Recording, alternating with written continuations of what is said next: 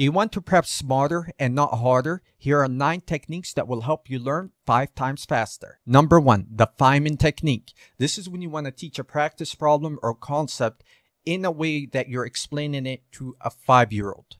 So you might realize you getting stuck when you're doing this explanation, and this is when you want to stop, review, and simplify your explanation. Number 2, dual coding. Mix words with visuals or mix equations with visual diagrams. Number 3, space repetition. You want to beat the forgetting curve.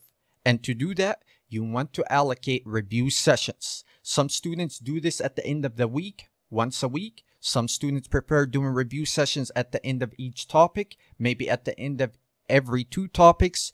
It's all up to you. Number 4, interleaving. Very important for the FE exam because it tests us on 110 questions for all the topics at once. Therefore, we want to prepare for that by mixing topics.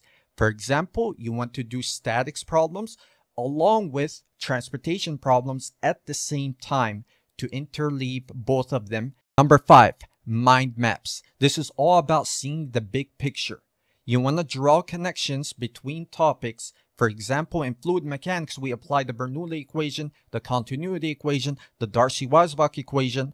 All of those are going to be applied in water resources when we analyze practical problems. There's connections. That's what we mean by mind maps. It's all about seeing the big picture. Number 6, chunking.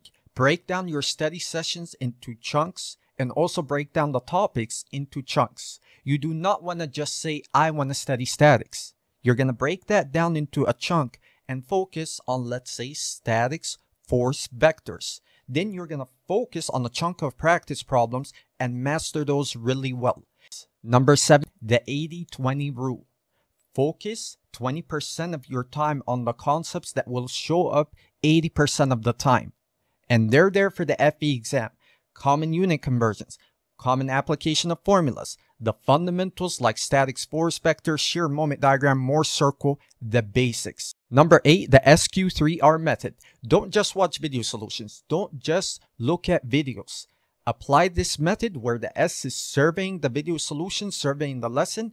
Then we have the Q, which is questioning what you're reading and learning. Then we have the 3 R's. This is when you want to read, recite, and review. If you're doing all of this, you're on the right track. Number 9, the dip. You're going to hit a low point in your learning journey. Expect it, but you're going to push through it. You're going to keep going and you're not going to quit. You're going to overcome this dip and continue to make progress leading up to your exam date.